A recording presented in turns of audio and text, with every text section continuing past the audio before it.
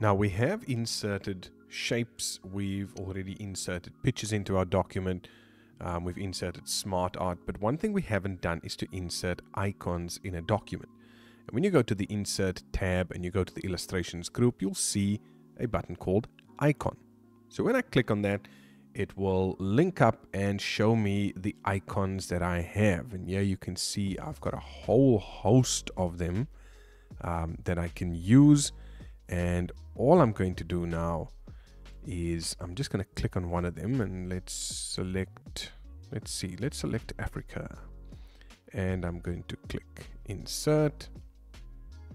And there it is.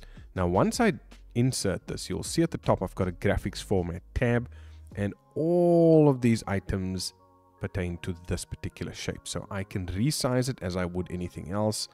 I can shift it around as to where I want it to be. I can create some sort of outline. I can say, well, I want this beautiful yellow outline. I want the graphic fill to be sort of a darkish color. They're beautiful. Okay, I can even add any sort of effect to it. Maybe I'm going to add a nice shadow to it. And there we go. That's how simple it is for me to add an icon into my document.